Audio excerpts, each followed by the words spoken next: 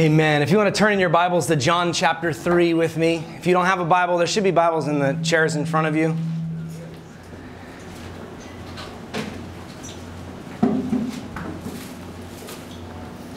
We just finished a series called Fake News, reclaiming the most misused, misunderstood verses in all of the Bible.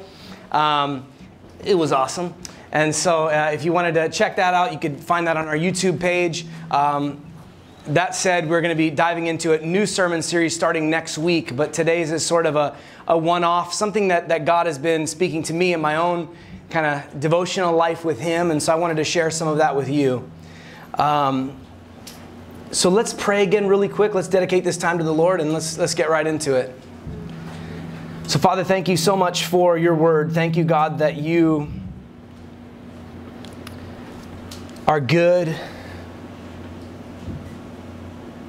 that your love is great, that your mercy endures forever. And I just pray now that as we spend this time in your presence, in your word, that you would meet with us, that any preconceived ideas of who we think you are or what we think you should do would go right out the window, but that we would come to this place with a humble spirit, ready to learn all that you want to teach us this morning. So we ask these things in Jesus' name. Amen. Amen. So I love this story of these two shopkeepers, right? And they were bitter rivals. They had shops literally right across the street from one another, and they didn't really like each other very much, to say the least. And so anytime anything good would happen for one of them, they would always make sure that they gave that kind of glance across the street. Make sure you see all these customers that are in my store, and that's my business, and you've got nobody at your shop over there, right? And so there was this unhealthy competition that was there between these two shop owners. And then one day, one of the shop owners was visited by an angel. By the way, this is not a true story, so just in case you're like, oh, this is one of those churches. No, okay. But this is a fake story, but just to you know, whatever. So this angel just shows up to this dude in the shop, and he's just like, listen, I'm going to give you anything you ask for. However, whatever you ask for, I'm going to give your neighbor double. So the guy's like, that doesn't sound good to me. I don't like him. I don't want him to have double what I get. And so he began to think, should I ask for riches? And the angel quipped, I'll make you a very, very, very rich man. I'll just make him twice as rich. Should I desire health? You can, and you'd be a very healthy man, but he'd live twice as long as you and be twice as healthy. And so he was a bit annoyed by all of this. And he sat there frustrated with a furrowed brow, trying to figure out what he could wish for. And ultimately looked up at the angel and said, I want you to strike me blind in just one eye so that he might be blind in two. Pride and selfishness are the two biggest hindrances to church unity today. And the crazy thing is that's a ridiculous little story, but so many of us in the church operate that way. We think about brothers and sisters that way. We think about other churches that way. Benjamin Franklin, he once said this. He said, it is the eyes of other people that ruin us. If all but myself were blind, I should not want neither fine house nor fine furniture. How often do we want what we want and have what we have, not because we really wanted it, but because we knew that if we threw it up on the Insta stories, everybody else would be like, oh, they got that? I really wanted that. I saw that too. Oh, was that from an indie shop, or was that from like H&M? Whatever that might look like. And all of a sudden, and it's like, was it really that big deal that we got? No, it wasn't that big a deal that we got it. But what was the motivation for why we got it? And so often, if we check our hearts and check our motivations, we begin to realize that so much of what we do is so that other people would see and other people would want what we have. And it's such a weird thing, because when you read the Bible is so countercultural. It goes and it flies in the face of all of these things. And so John chapter 3, where I had you turn, Jesus had just had this riveting conversation with Nicodemus. Nicodemus had met with Jesus, and Jesus had shared with him that you must be born again if you want to go to heaven. And there was this incredible conversation that they had, right? And then that conversation ends, and Jesus leaves that conversation, and he does what he always does. He begins to go about his Father's business. Jesus goes about his Father's business, and he goes about ministering to people. He has his disciples baptizing people. And that's where we find ourselves today in the text in John chapter 3. A problem had arisen. A problem arose because there were two groups of people baptizing.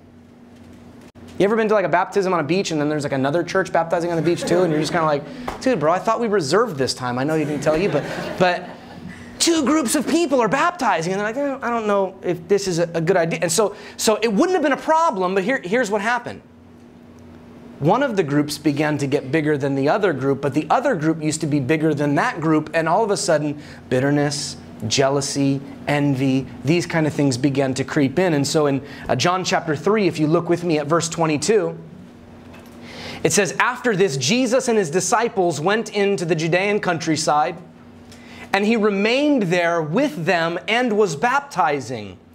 The disciples of John were also baptizing. And John also was baptizing at Enon near Salem because water was plentiful there. Right? So there was no like real spiritual reason for why he was doing it. There's just a lot of water there. Right? Sometimes we like to kind of, there just was a lot of water. So that's why they were baptizing there. And people were coming and being baptized.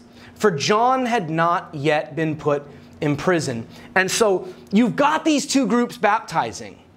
And the problem arose because Jesus' group began to eclipse John the Baptist's group. But you have to understand that John was like the guy.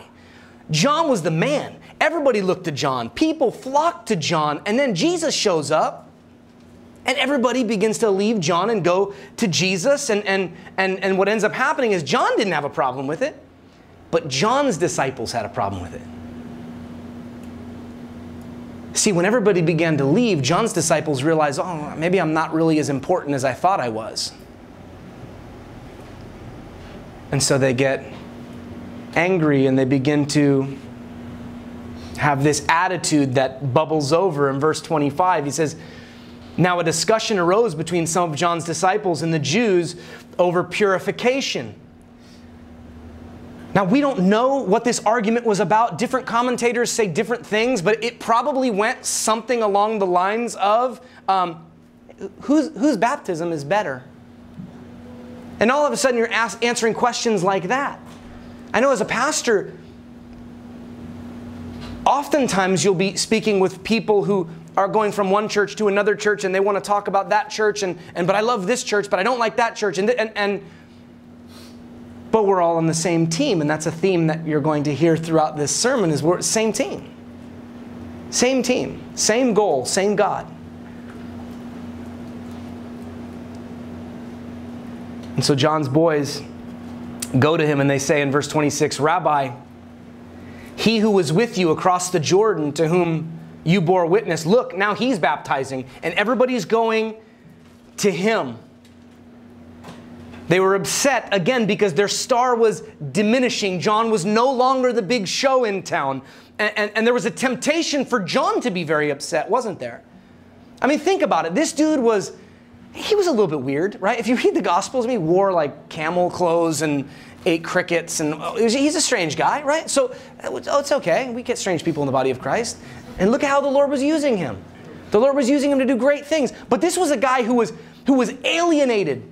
This was a guy who found himself in the middle of nowhere. Nobody wanted to be his friend until all of a sudden he began to preach this gospel of repentance. People are coming to him by the droves. They're repenting of their sins. He's baptizing people. He was so much in the limelight that Herod, the king, took notice and took interest and began to ask questions.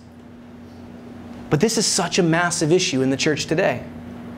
It's a huge issue.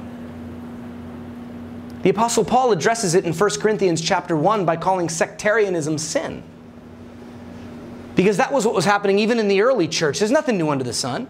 Even in the early church, they were like, well, I was baptized by Paul, and I was baptized by Apollos, and I was baptized by Peter, and everybody had their little camps. And Paul's like, this is nonsense. It's ridiculous. And we do that in the church today. And they were doing that right here in the text. And it would be very easy when I think on a personal level for me to get kind of bitter and envious and jealous if I were just to take my eyes off of Jesus and start putting my eyes on other people who perhaps operate in the same sphere I do. Like I could look out and be like, dang, man, Tim Keller and Ravi Zacharias are so much smarter than me. Like, did they just like, information comes in, they process it, what comes out, half the words they say, I don't even know them. I'm just going to be honest with you. I'm like, what did he just say? Like, I love Tim Keller. I just don't read his books because I don't understand half of it. And I don't like reading the same paragraph like 7 times. I feel dumb. But here's the deal. I could be angry with this guy. He just thinks he's so smart. Or I can be like, praise God, Tim Keller's on my team. He's on my team. My team, representing Jesus. He's on my team. I've got no reason for bitterness or animosity because me and him serve the same God with the same goal to see people come to know Jesus. And so praise God for Tim Keller. And praise God for Ravi Zacharias. I don't understand more of what he says, right? It's just, but praise God for those guys. I'm like, how did he go from there to, I don't, whatever, but yeah, awesome, sounds good. Everybody looks confounded by this guy. But the same thing can happen as you're scrolling through Instagram. And if you're, whatever your craft is. I can be scrolling and I can see different preachers who are so dynamic and the things that they say are so clever. I'm like, did you make that up all by yourself? Or did you steal that from a commentary? Because I want to know what commentary you're reading, right? And they have these lines and you say it and they're like, wow, you can make like a t-shirt out of that line. A bumper sticker, whatever, it was so clever. And again, I can look at that and be like, dude, these guys, are they really preaching the gospel? Is it like gospel light? Because we get like that, right? That church over there, it's just a concert, man. It's just a concert. We teach the Bible at Roots, man. Yeah, we teach the Bible. Praise God, we teach the Bible. But there are so many churches, let me tell you something, there are so many churches throughout the world that I've attended. Man, listen, so many churches who teach God's Word, who have people that attend that church who know God's Word. I'm talking about Genesis to Revelation, verse by verse. We're going through it. And you know God's Word and do absolutely nothing with what you know. And you got people down the road who, it's gospel light, but they're feeding the poor. And they're reaching the lost. And they have doors wide open to those who are struggling and trying to figure it all out.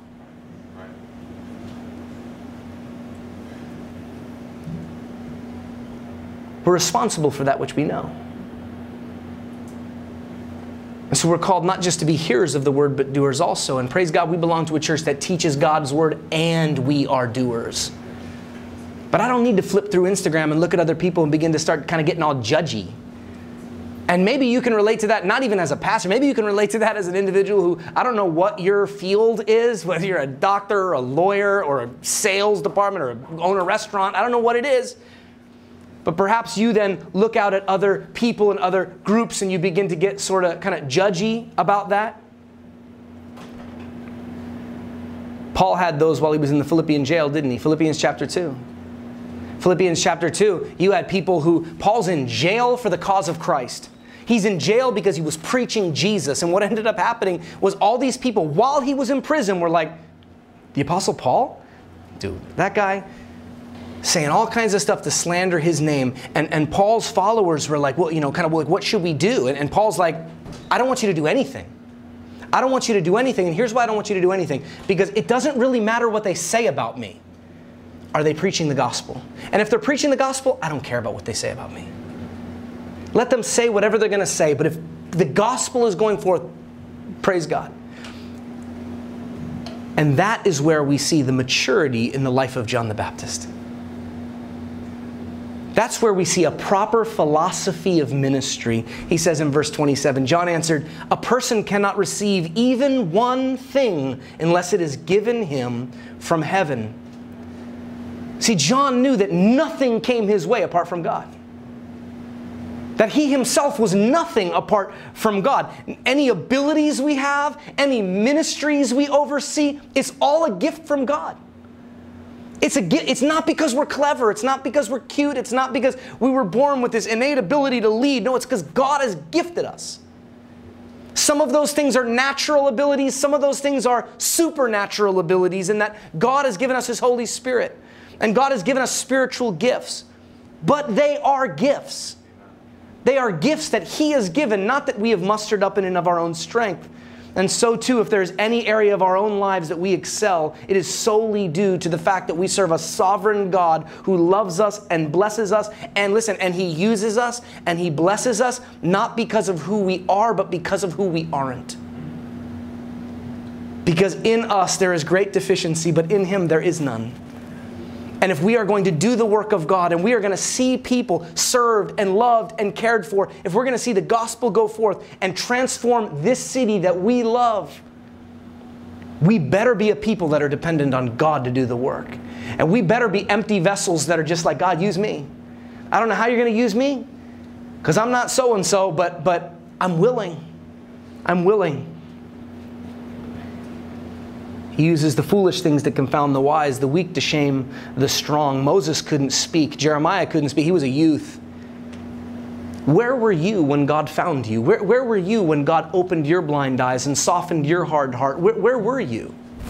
Because I think of my own life, and I think of who I was and now who I am. And I recognize, like the Apostle Paul, 1 Corinthians chapter 15, verse 10, that I am who I am by the grace of God.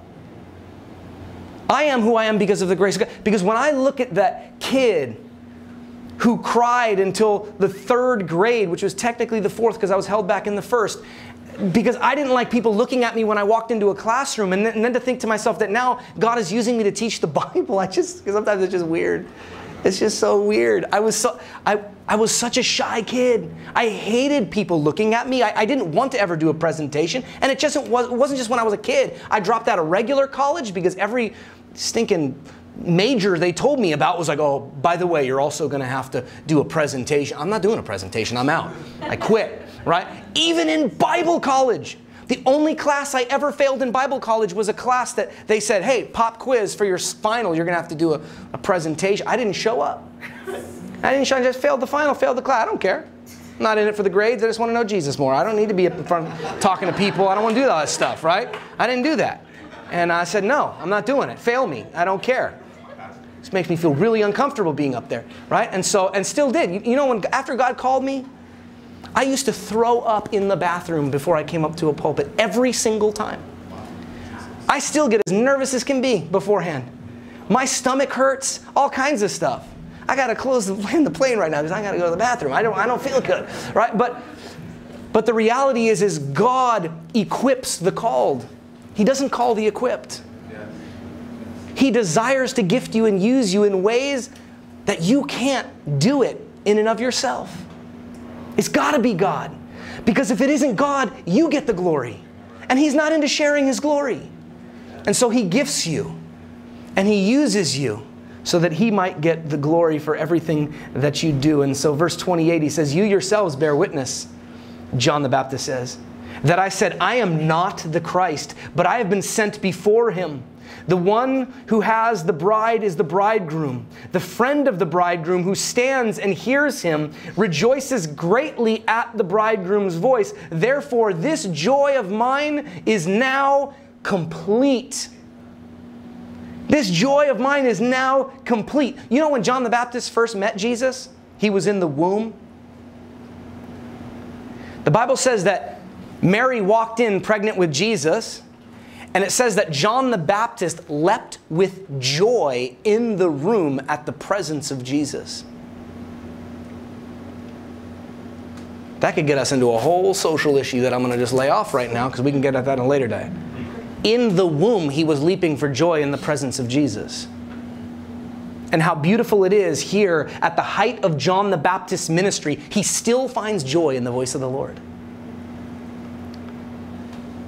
John uses this analogy that Jews would be, they would understand it very well, this idea of the bridegroom and the groom. And And people understood in this culture that if you were the best man, it wasn't about you. I mean, I think we kind of understand that too, right?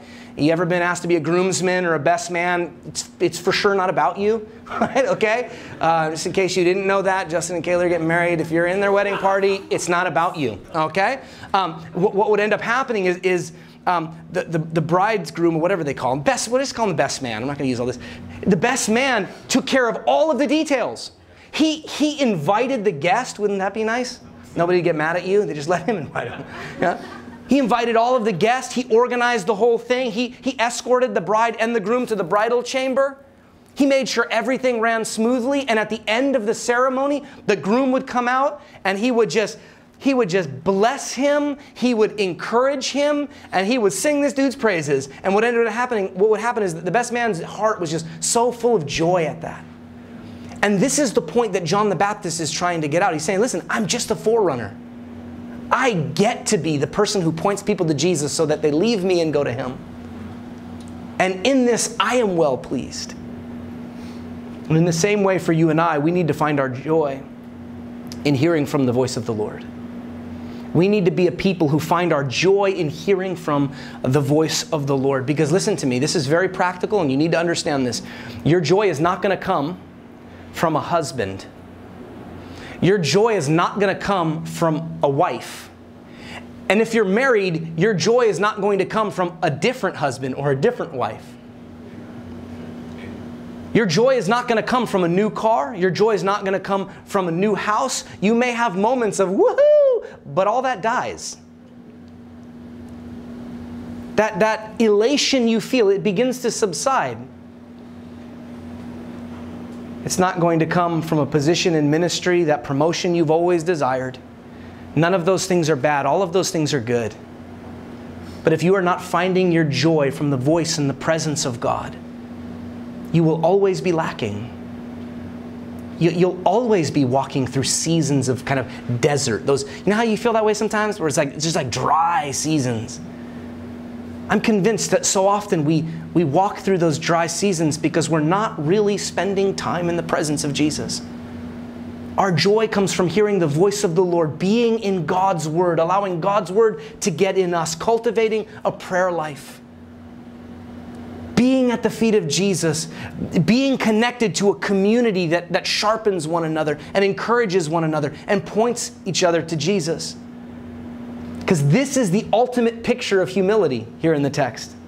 John's followers are leaving him. Spotlight is turning off.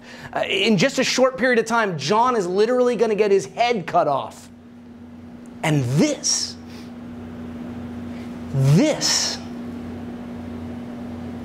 was what completed his joy. He finishes in verse 30 that he must increase, but I must decrease. That he must increase, but I must decrease. There are three musts in John chapter 3. Three musts. The first one is in John chapter 3, verse 7, where Jesus says, "Do not marvel that I say this to you. You must be born again." The necessity of rebirth. Verse 14, he says, "And Moses lifted up the serpent in the wilderness, so must the Son of Man be lifted up, that whoever believes in him may have eternal life." The fact that the only way we receive that new birth is through the sacrificial love of Jesus. That he died on a cross for our sins, rose again on the third day, conquering sin and death. It is only through his sacrifice that we can enter into that new birth. We must enter in that way. It's not optional. He is the way, the truth, and the life. And nobody comes to the Father except through Jesus. Nobody's going to heaven except through Jesus. Don't quote me, quote Jesus. He said that. Okay? And the third one in verse 30 here, that he must increase and I must decrease. He must increase. It's as Christians, it's when we find ourselves taking a back seat to all that the Lord is doing that we then begin to experience the fullness of joy as we walk with him. He must increase. We must decrease. When Hudson Taylor, the great missionary, the pioneering missionary to the country of China, That dude single-handedly did so much incredible work for the kingdom of God in China. And he was being presented with an award at this ceremony in Australia. And so you know how it is when you've spent your life for Jesus and there's all these accolades and accomplishments. They kind of shower him with praises. And so they call him up before this meeting, this gathering. And Hudson Taylor begins his speech by saying, "Dear friends, I am the little servant of an illustrious master. I am the little servant of an illustrious master. He must increase, I must decrease." Because check it out, who cares if you're a good speaker if Jesus Christ is not your focal point? Who cares how well you can play an instrument if it's not Jesus you're bringing glory to? Who cares how many ministries you're involved in if all you care about is people thinking more of you and not Him? Who cares how great you are at whatever it is you're great at if Jesus Christ is not being magnified? Not only was John not bothered because he knew his role and who Christ was, but because he also understood we're all on the same team. A win for you is a win for me. And so he closes verse 31. He says, "He who comes from above is above all, and he who is of the earth belongs to the earth and speaks in an earthly way. He who comes from heaven is of above. He who bears witness to what he has seen and heard, yet no one receives his testimony. Whoever receives his testimony sets his seal to this, that God is true." God has come in human form, and He is greater than I. And He's greater than I. There are those who are going to reject the words of God, and there are those who are going to accept the words of God. And for those of us who have accepted the Word of God, we are privy to the truth of God's Word. For he whom God has sent utters the words of God, for He gives the Spirit without measure, verse 34. The Spirit of God, the Bible says, is poured out without measure.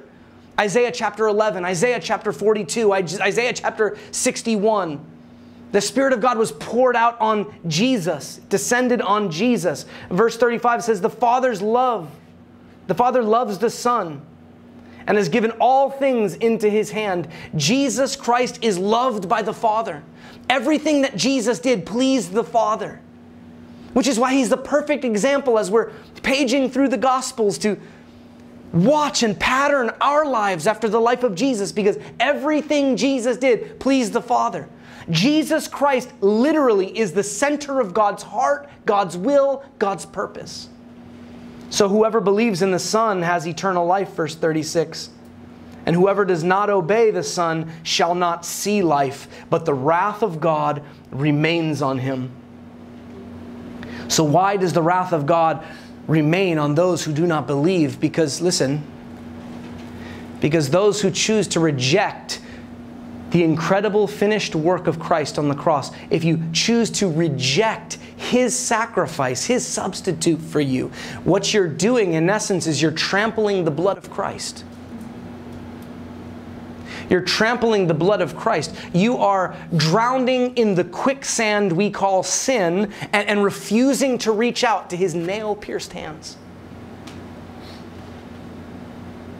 You are rejecting the finished work of Christ. And so because you are rejecting the finished work of Christ, He, in so many respects, gives you exactly what you've always wanted and desired.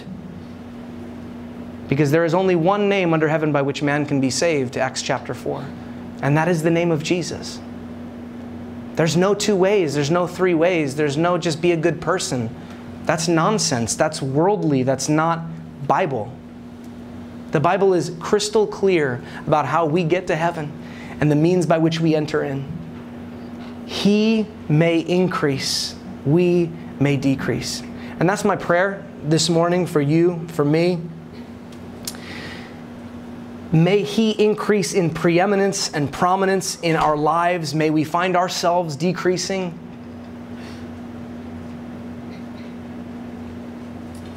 May we remember that Christianity is not a competition, that we live for the same God and we play for the same team, and it's all for one goal, and that's to see Jesus glorified, Jesus' name lifted high, Jesus adored among the nations. That's our heart. That should always be our heart, and that should always be our goal. That's why as a church, we don't just have Sunday service, and that's just like a wrap, and we just say, good night, see you next Sunday. But it's why we put such a high value on community groups, so that nobody's doing life alone, so that nobody just feels like they're coming to a little country club on a Sunday and then you take off and then you never kind of see anybody until the next Sunday. No, we provide spaces so that you can get plugged in and so that you don't have to walk through life alone. You should never feel like you have to walk through life alone. You're a part of a family, and you were never created and designed to live on an island. It is not spiritual to say, I love Jesus, I just hate church. No, that's not spiritual. That's actually anti-Bible. We're to love church because we love the church because Jesus loves the church. And so we are a people who gather together not just on a Sunday, but we gather for community groups. We gather to serve, to bless, to love our community through outreaches where we are having block parties and sharing the gospel with tons of different people, where we're setting up stands next to subway stations to give out hot chocolates and coffee in the winter for commuters, just so that we can give them an invite card and just so that we can share the love of Jesus with them. We're a people who gather together and we do prayer walks because we believe that God is the only one who can break down the strongholds in this city. And so we depend on Him to do so. We're a church that meets right after service and say, hey, that was great that we got to get together and kind of hear God's word, but the reality is this part of the service, this is the equipping the saints for the work of the ministry. And the work of the ministry starts in like an hour and 10 minutes, where we're going to be out there and we're going to be painting faces and painting nails and doing balloon animals and engaging parents and giving out backpacks and school supplies. And we got brothers who are coming through here that are going to give free back-to-school haircuts for these kids in this community. Also that we can be the hands and feet of Jesus in our community. Also that we're not just people who talk about how we love Jesus, but we're people who actively act it out. We live it out. We're not just hearers, but we're doers also. And so as we transition next week into a new series on kingdom culture, we have a special guest speaker that's coming out named Justin Thomas. And I never really kind of do this at the end of a service. This is usually something that happens in an announcement. But I want to throw this out there because, you know, we have the young adults, the college ministry from Eden who's going to be kind of coming back. And so we have a number of people who are going to be coming back through here. And I need you to know that next week as we dive into this new series on a kingdom culture, we're going to be talking about some subjects that, to be perfectly honest with you, the world wouldn't be happy. And there are other churches, no doubt, that wouldn't even talk about these things.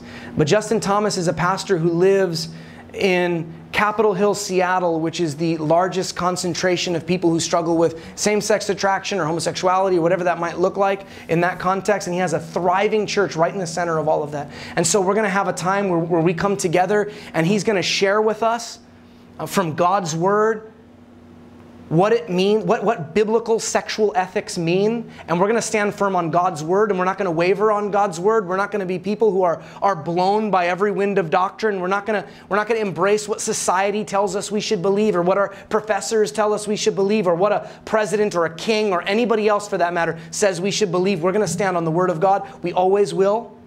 And none of that is ever going to change. And so we're going to graciously and lovingly walk through what identity and sexuality and these kind of things look like in our context here in 2019. And so Justin's going to be bringing that word. And after that message, we're going to have a discussion here, a question and answer, where people are able to turn in questions. So if you have questions, you can fire those off into the offering boxes after service. Also, on top of that, we'll have different kind of little Instagram posts and whatnot, where if you want to ask questions through there, you can. We'll save those questions and ask them next Sunday after church. But all throughout the very next week, we have one of our board members of the church who is a fashion model in New York City, and he's going to talk very practically about how we can engage culture. And then I'm going to, on the third and final message, I'm going to wrap up this series by talking directly to the individual and helping you to understand that we exist in 2019 for such a time as this. To take everything that we're learning and apply it to our lives so that we can be most effective for King Jesus. And that day we are relaunching our brand. We have a brand new logo. We're gonna have t-shirts, new signs, new flag. We're gonna have a big old barbecue. We're gonna have mark your calendars. September 15th, we're gonna have a baptism right out here. Eating hot dogs, singing to Jesus, and dunking folk.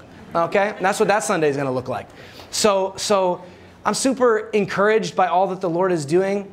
I say this often to those closest to me, but sometimes I just kind of sit here and I just think to myself, man, I just remember coming here by myself. Just in a car by myself with nobody. I couldn't even bring my wife. I didn't even have enough money. I lived on a couch. And to see what the Lord has done in such a short period of time in New York City, man, praise God. Greater things are yet to be done, and I believe that. And so I can't wait for these next kind of few weeks and all that the Lord is going to do. So let's pray. Let's commit this time to the Lord, and let's get busy. Father, thank you so much for your word. Thank you, God, that you